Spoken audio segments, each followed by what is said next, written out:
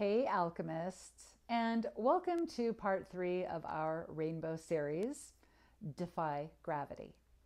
Now, when I talk about defying gravity, what I'm talking about really is transmuting the metaphorical lead, right, in our soul, right? We defy gravity by excavating our inner landscape or our energetic system, and we discover where our suffering is. Now, believe it or not, we don't always see where our suffering is. In fact, we can become so conditioned that instead of realizing we're suffering, we will think, well, this is just life, right? We just have to deal with it. There's nothing I can do about it. I just have a hard life. I was just dealt a crappy hand, right? I don't have luck on my side. But see, if we see our life this way, from a disempowered perspective, it may be that there is something in our shadow, and we heal the pain in our shadow by calling forth grace. Now, when we're in our shadow, we let the most fearful, limited version of ourselves drive our bus. See, the shadow is where we felt the pain of life, and we didn't know how to cope with it. So that wound has never been healed. We don't know, when we're in our shadow, we don't know that we actually have access to grace. And it's grace that heals the wound of the shadow. So when we're in our shadow, the biggest thing that drives our choices is the fear of being humiliated.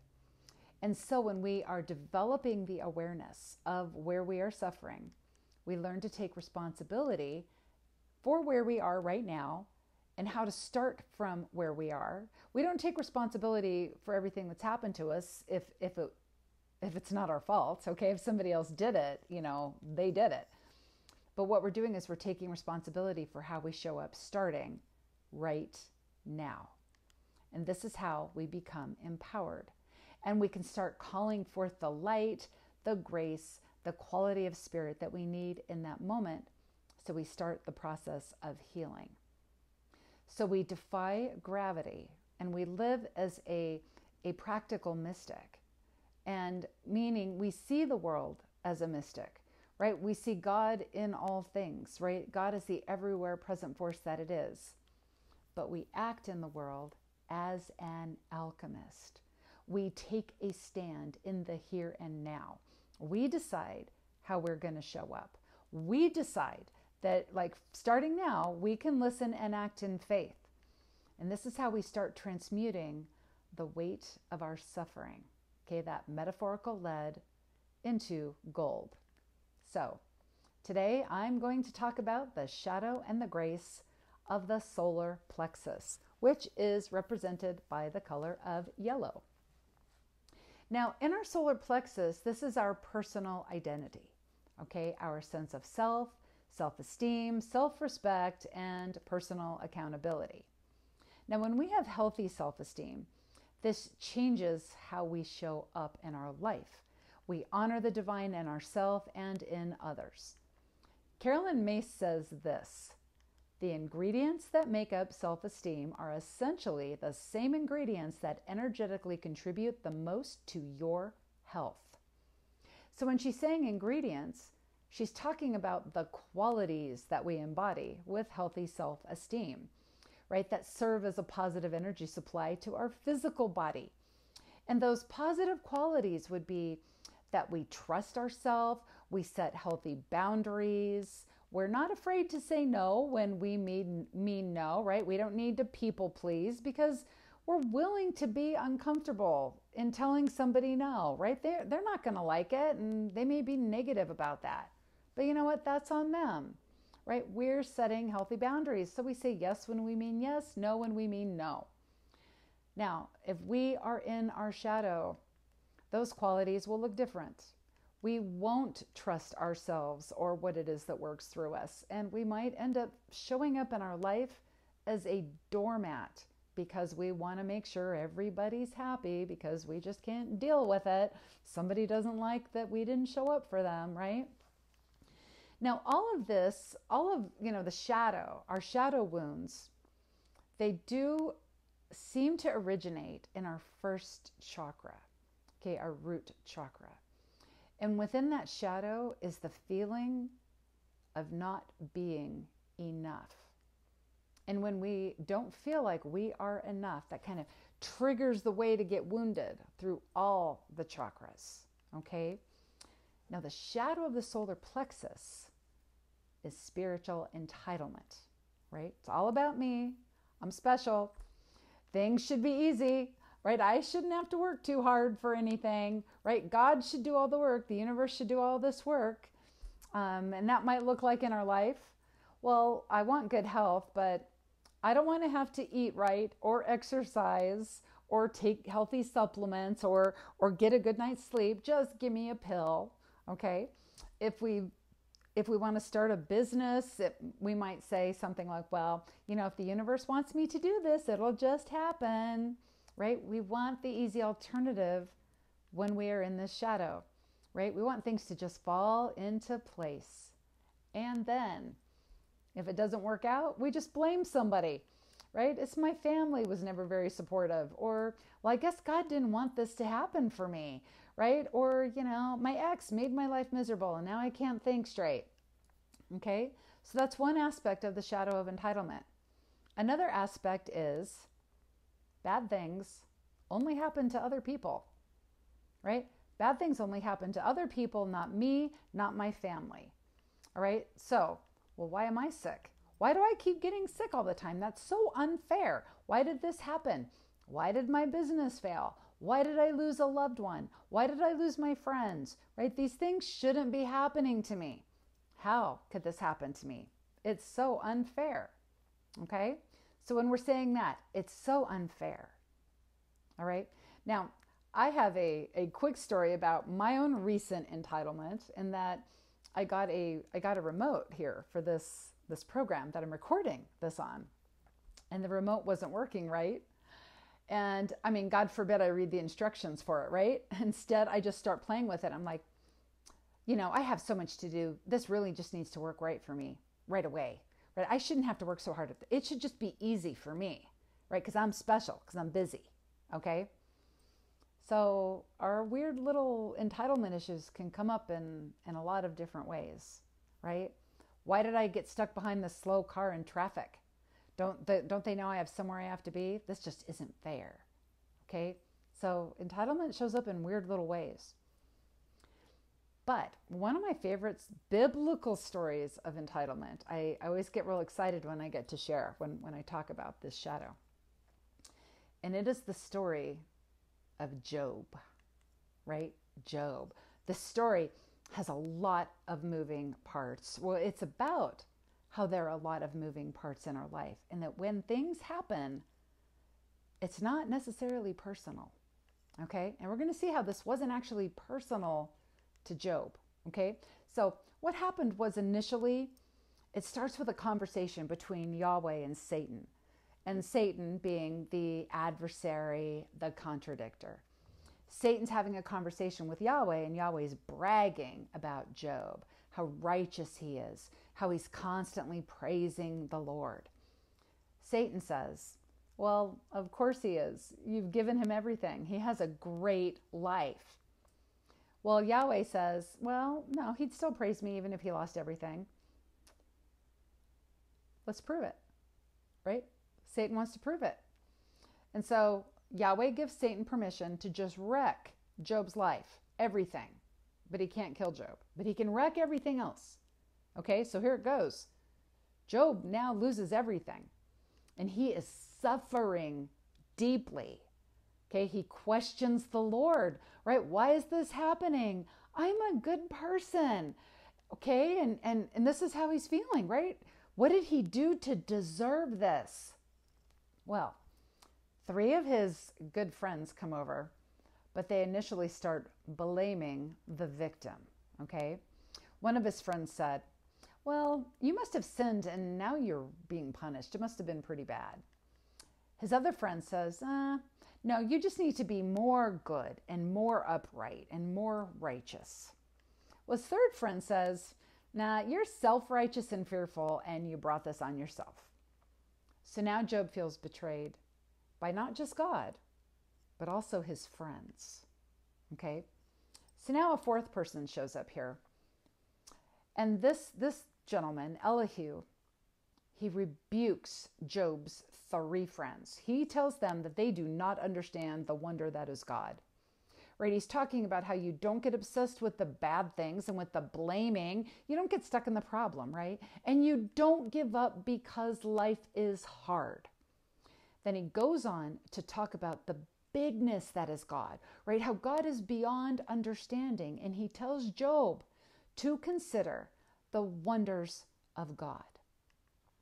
But see, now the Lord decides to answer Job and comes out of a whirlwind, right? Out of a whirlwind, he says, "Who is this that darkens counsel by words without knowledge? Stand up like a man, I shall question you.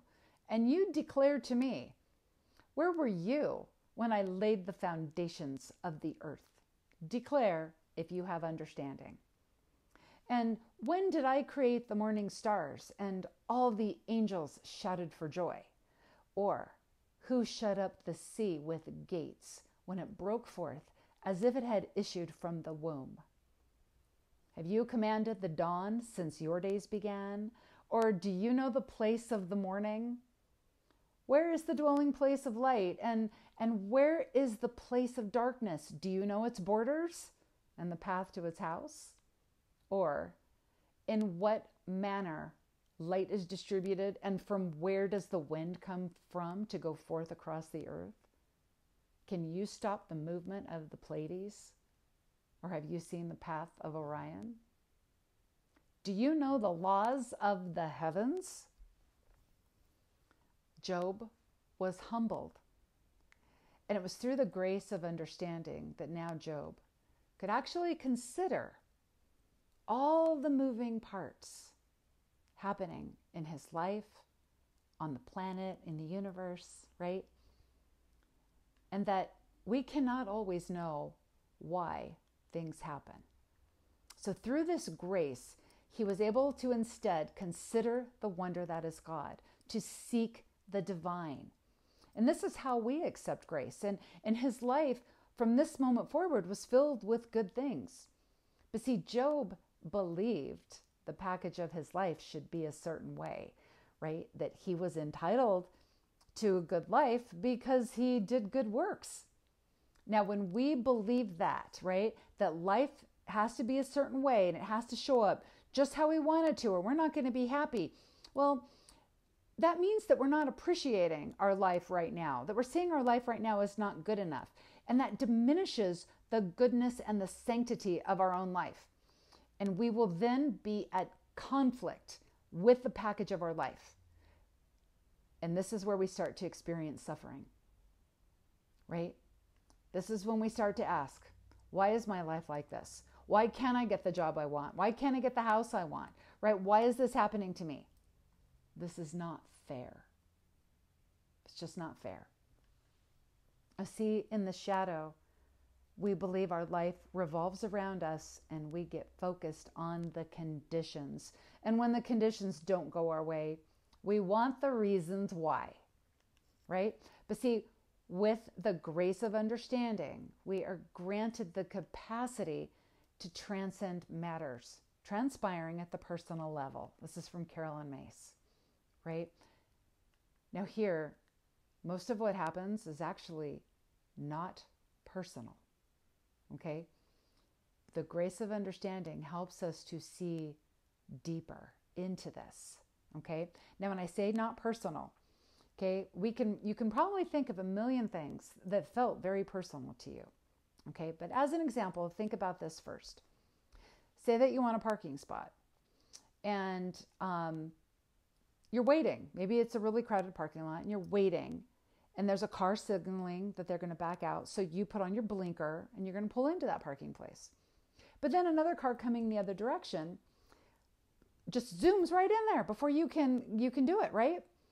Now that may feel very personal, right? Because there's like an implied rule of gratitude or thoughtfulness where if somebody was waiting for a parking place, they get the parking place, right?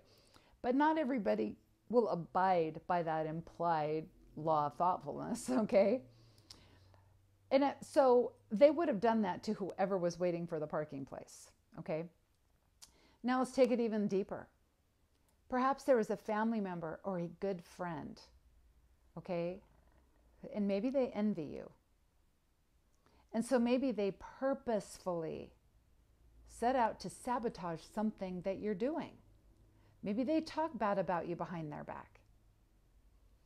That's very personal, right? That can feel very personal. But guess what? If they're actually doing that, they're in their shadow.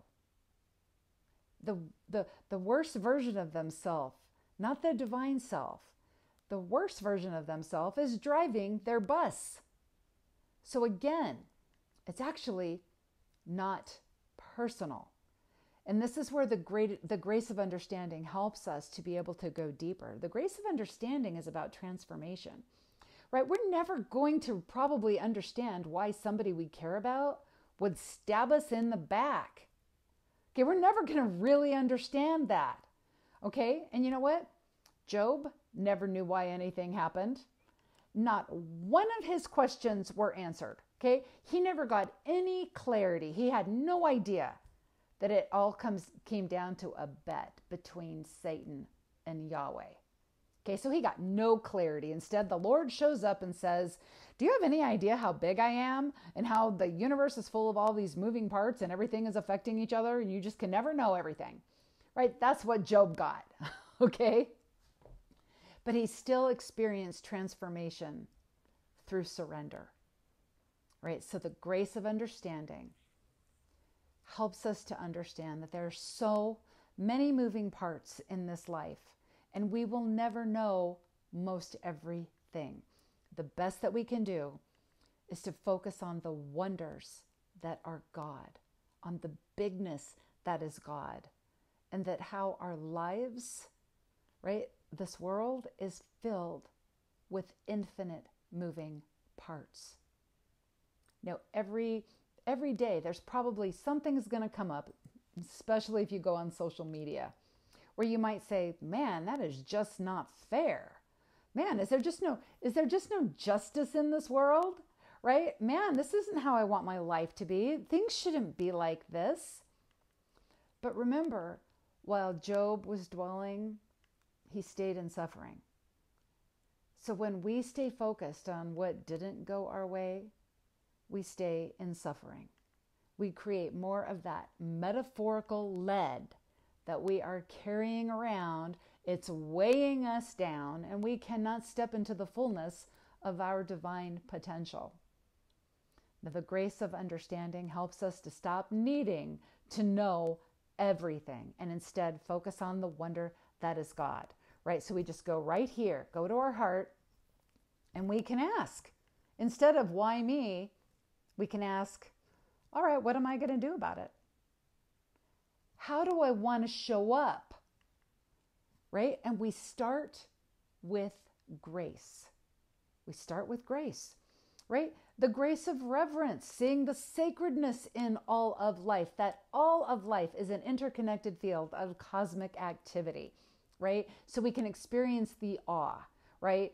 Through calling forth the grace of reverence, right? And then the grace of piety, which is seeking out the reverence, concentrating on seeing the divine in all things, right? Even in those people who have done us harm, right? We don't have to invite them over for dinner, okay?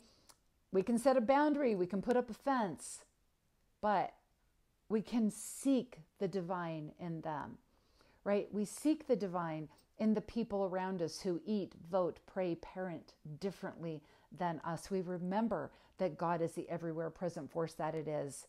And we commit to seeking that, right? To seek the wonders that are God. And then we ask for the grace of understanding so that we can see beyond the obvious and the things that we are taking personal, so that instead we're learning to understand our part in this sacred partnership and how we can serve in this sacred partnership. Like, what's my part? How can I bring more light into this world? And from here, we learn to see our woundedness, right? Whatever's in the shadow, as a divine directive, right? So we call forth the grace. We look for the wonder that is God. We look for that bigness. So here's our call to action for this week. I'll start with our affirmation. I seek only the wonder that is God, right? Say that with me. I seek only the wonder that is God. Now, when we see all of life as an interconnected field of cosmic activity, we see that God is at work in all things, and all of life becomes available to support you, okay? But if we are blaming and complaining, life cannot show up for us, right? One of my favorite quotes is from Henry David Thoreau, and he says, "Great hearts steadily send forth the secret forces that incessantly draw great events," right? Great hearts. That's when we're in our Christ consciousness, our I am consciousness, okay, where we are seeking only the divine in all things. We are looking for the wonder that is God. Steadily, right? We do this steadily with commitment and devotion. And then our great hearts steadily, they send forth secret forces. Those forces are the activity of God in this world, the givingness of spirit to its creations, which it's always doing, right? It's always doing. But we call it forth in greater quantity and in greater power when we are aligned with the divine within and in our I am consciousness, right? And then that incessantly draws out the great events, meaning without interruption, we call forth greater and greater good. There are just so many moving parts in this universe, right? So many moving parts just in our life, just in a morning, right? And so many things happen that we can't explain. But we can't see the big picture, and we can't know all of the forces that are at play in our lives. But we can choose how we want to show up. We can choose that any day, any way. We get to choose how we're showing up. So my invitation for this week is, at some point when you are faced with one of those why questions, ask yourself, first of all right, am I taking this personally? Do I need it to be a certain way so I can be happy? Okay, maybe I am. So I asked, why me? Well, how about this? I'll ask, why not me? Why not me? And claim it as a divine directive, because now you get to choose how to show up, right? Ask yourself that. Well, how do I want to show up in all this? This is going on and maybe I don't like it. How do I want to show up? How do I want to bring the big light to the game? How do you want to bring the big light to the game? And this is a game. It is a game of discovering what it is that works through us, for us, as us. It's a game of discovering what we're capable of when we can finally get out of our own way, right? It is a game where we discover our wounds and we call forth grace to heal those wounds, right? We call forth greater love, greater beauty. And you know what? It's okay if we don't know the way. We don't have to know the way, right? That's what faith is for. We listen and we act when God speaks. See, right now we are here. We are here to wake up to new beginnings, to wake up to greater potential in spite of everything that we see, right? In spite of the scary things going on, in spite of where we think we could never do what we want to do, we are here to wake up to that greater potential. We are here to seek only the wonder that is God. And that is how we are creating heaven on earth. So until next time, remember, you are divinely designed to be doing all of this. You are a one-time, one-of-a-kind cosmic event. In everything you do, you are blessed. And so it is.